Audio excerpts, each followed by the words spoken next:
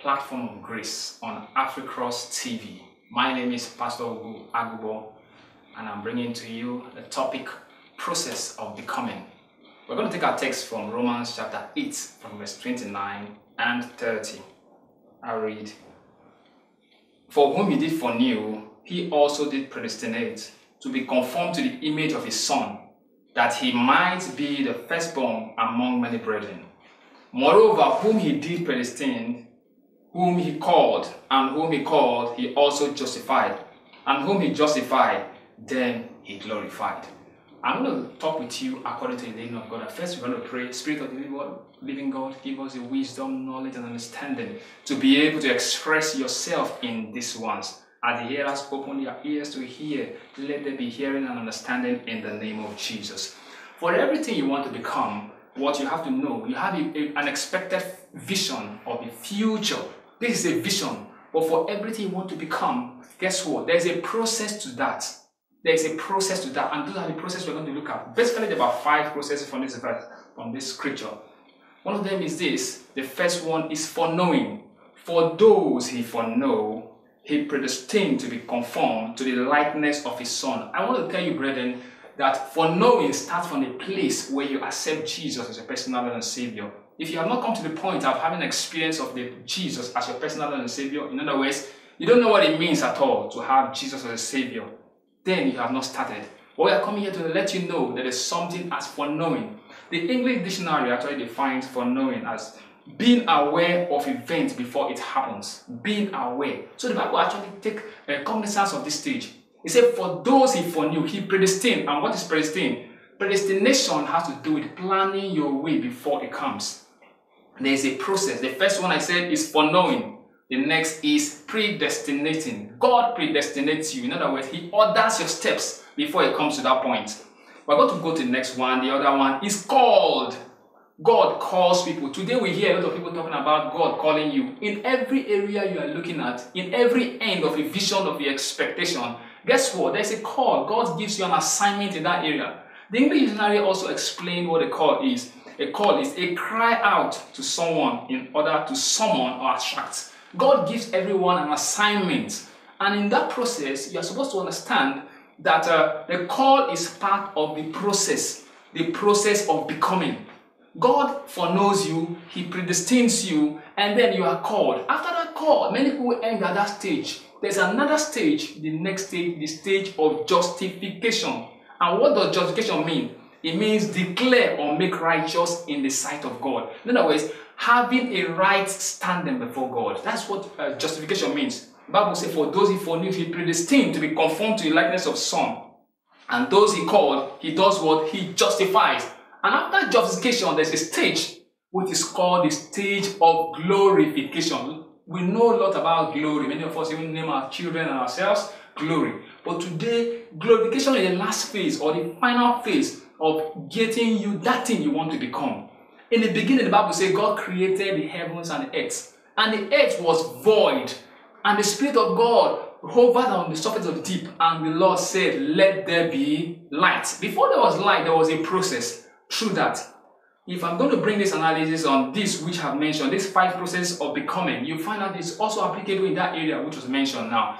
Yes, the stage of glorification is a stage that some of us are conversant with. We like to name ourselves glory and all that. Yeah, that's actually the end. By that time, you have come around the place where you're expected, the vision you have of yourself and of your future. There's an expected end of your vision. Guess what? That is the final stage. But before you get to that glorification stage, you have the stage of justification. Justification is about made right with God, making right with God in terms of your systems, in terms of your approaches, and in terms of the values that you have. So the processes here, about 5 of them, as I said earlier, foreknowing, predestined, called, justified, and glorified. Guess what? Once you have passed through this process of justification, God approves you, because after he calls you, after he foreknows you, he predestines you and calls you. And after that, you come to the stage of justification. Once God justifies you, my brother, the next thing that is left for you is glorification. That's when you arrive at the expected end. The Bible talks about Jesus, that at a particular time the disciples were stranded. But the Bible says, and Jesus entered the boat, and they were at the end whither they went. In other words, at a particular time, there were situations, there were chaos. But when Jesus entered the boat, there was a process before Jesus came into that.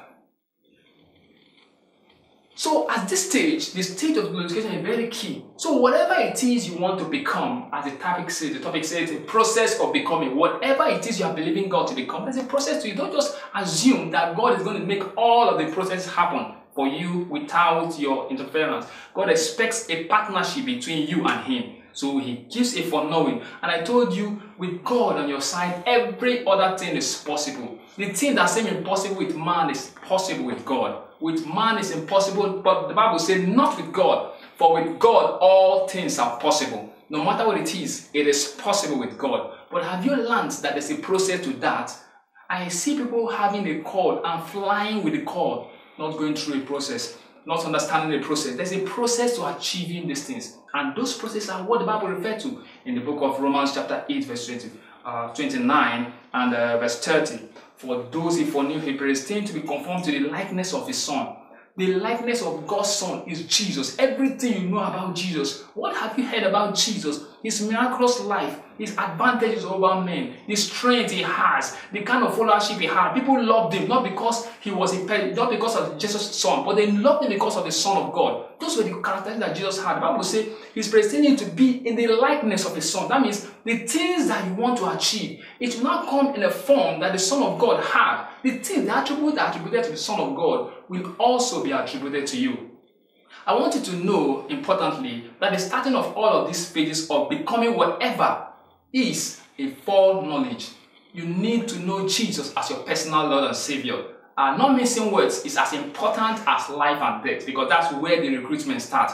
After you've come to the point of making that decision of accepting Jesus as your personal Lord and Savior, then the next stage follows. The stage of foreknowing, the stage of predestining, the stage of call, the stage of justification. And then after justification, you have no other choice than to be glorified. And I want to let you know that the stage of glorification, it is God that glorifies.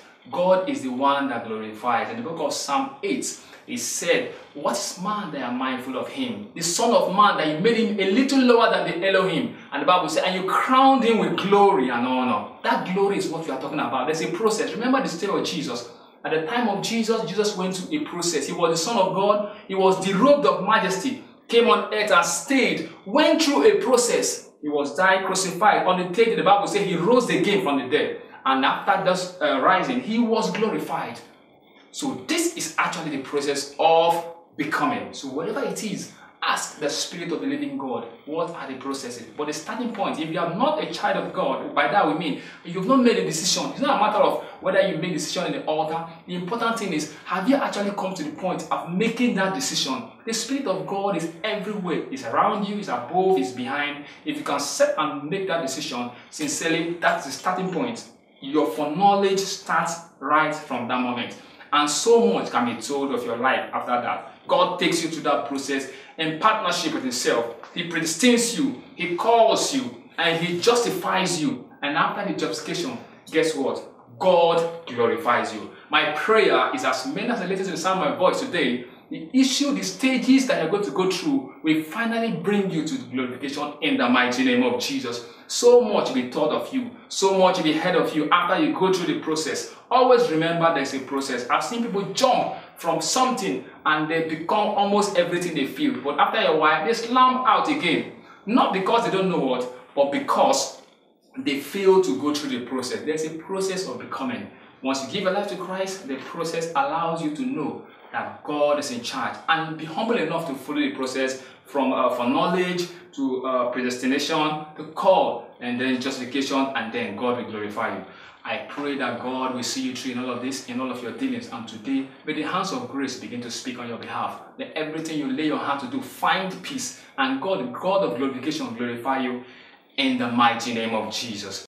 Hope you were blessed. For prayer and counseling, please contact us through the contact scrolling on your screen. Remain blessed in Jesus' name. Amen.